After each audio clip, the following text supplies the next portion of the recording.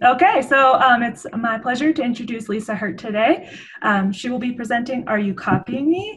Leveraging Expert Visual Scan Path to Transmit Visual Literacy in Novice Histology Students. And this abstract was accepted for Poster Presentation Award finalist at AAA Experimental Biology. Hi, my name is Lisa again, and if anybody has any questions, please feel free to email me here. I'd like to thank Dr. Lisa Lee and everyone else that has made this project possible. I'd also like to talk about what is histology and what does that have to do with eye tracking. Histology is the study of tissues and requires pattern recognition to become an expert. Something that experts pick up on is an area of interest, or AOI, that helps them develop this pattern recognition.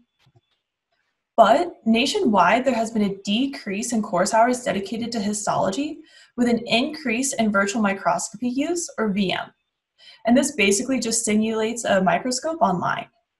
But we don't know if VM is an effective or an accurate way to teach students or how students learn through this online format. So what we can do is pair an eye tracking device with VM to see how students develop this pattern recognition. In our lab, a previous study showed that when students viewed an expert identify a blood smear, this accelerated the students' learning. We want to know if this effect can be applied to complex tissues, such as gastrointestinal system or the lymphatic system. In our study, we have two hypotheses. Our first one is that a high score on the mental rotation test, or MRT, will positively correlate with student performance. And mental rotation is just how well can you rotate or manipulate an object in your mind. And we're doing this because if you have a higher MRT, you're better at anatomy, and also men on average have a higher MRT than women. And we have defined student performance as accuracy, so how many questions do they get correct, and also how efficient are they at identifying a slide. We also believe that when we show students, expert histologists completing a complex tissue, that this will increase their performance and they will view more areas of interest because of it. To do this, we had 25 students in histology, and we gave them each a mental rotation test, and then depending on their score, we evenly distributed them into groups A and group B. Both group A and group B came back for 2 sessions that were a week apart, gastrointestinal and lymphatic. And they had not learned about these organ systems yet in class, so that they were learning about it for the first time during the experiment. So to orient them, we would have exposed them to 3 organs from the gastrointestinal system, and then we would have implemented the experiment. And here you can see group A was experimental, denoted by the yellow beaker. And so group A would have seen a video of the expert histologist's eye movements shown here. So the dots represent fixations, which just means where's the expert looking. And then the size of the dots mean fixation duration. So how long are they staring at that place? And a bigger circle means that they're staring at that place for longer. And the lines mean saccade length. So how long are their eye movements in between places that they're looking? And because experts are very efficient on the way that they identify slides, they have longer eye movements, they don't look at as many places, and they don't stare as long at many places. And the group B, or control group, would have not seen the expert's eye movements. Then both groups would have been tested on the same 21 slides as seen here, and then asked to identify what did they just see. And this is where we got our accuracy data. And to collect the areas of interest data, here I have made a box around an area of interest, and the students could not see this box as they were participating in the study. But here is an example of a student participating in the study and looking at areas of interest. And a week later, all the students would have come back for the lymphatic session and done the same thing, but this time group B was experimental. Overall, we had over 5,000 pieces of data. And even though we had a small n, this is a really good number to start to work with because we get so much data per participant. Using all of this data, we did t-tests and also a linear regression. To test our first hypothesis, we found that there was no correlation between mental rotation and accuracy, which is a first finding of its kind. We also decided to compare the groups against each other, and we did not find any significance comparing the groups across the 2 sessions. But as you can see here, the groups were getting better over time because, for example, group A, you can see the decrease. So we decided to explore this further. We decided to compare the groups against themselves. And you can see that the groups became more accurate during session 2. They took less time to answer. They didn't stare as long. And they also had longer eye movements, which means that they're mimicking what they see that the expert is doing. And they're all developing a more efficient way to identify the slide.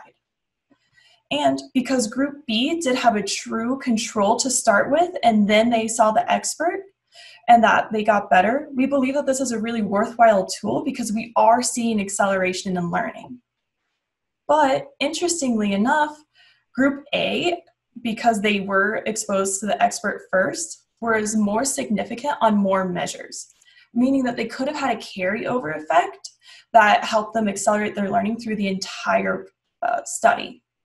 But regardless, both groups did better over time, and that's the effect we wanted to see. We were also interested in how many areas of interest did the groups look at. And although this is not significant, we did find a trend that when the groups were in the experimental condition, they did view more areas of interest than not. We were also wanting to know, why didn't we see a significant difference comparing the groups when we did see that both groups did get better over time? And this could be because during session 1, women looked at more places on the screen, they stared at more places on the screen, and also they took longer to answer. But this was not seen in session 2, which means that we could have a confounding variable being introduced into our data. Overall, we did not find a significance between groups, but this could have been because of many reasons. We could have confounding variables, there could have been a carryover effect, and we did have a small sample size and only 6 men.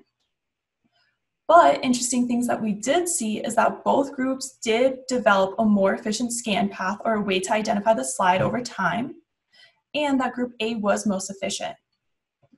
Thank you for your time. Is there any questions? Great. Thank you so much for that presentation, Lisa. We have one question in the chat box, and that is, do you think that the increased performance came with the increased exposure to histology throughout the semester and better pattern recognition? So I do not, because there's only 1 week in between both time frames. And so there could have been a little bit of learning, a little bit more pattern recognition, but I don't believe that could account for the big differences that we were seeing. Okay, so you think that the gap between the tests were negligible in the scheme of the experiment? Yes. Okay, great. If there are any additional questions for Lisa, we do have a couple minutes or a minute and a half. So if you would like to ask her, please submit them via Zoom chat box. And while we're waiting, I do have one question for you. Do you think that why do you think that the female students actually took longer to look around and answer, that at least at the first time? So there is a lot of data and research to support that when females feel intimidated by an authority figure, for example, on a math test, that they score lower on that math test than when they would have not been with an authority figure. And so because I was in the room as the participants were taking this experiment and I was their histology TA, I could have been seen as an authority figure and affected their ability to participate fully. Another last question is, what is a practical way I can teach students where to look on slides? How can I translate this study to my teaching? That's a great question. So what we're basically doing is just stepping the students into how do you identify a slide.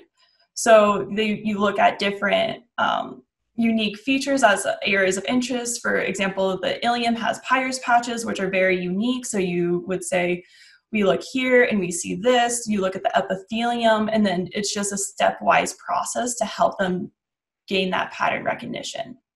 With that, thank you so much, Lisa. We'll move on to the next presenter.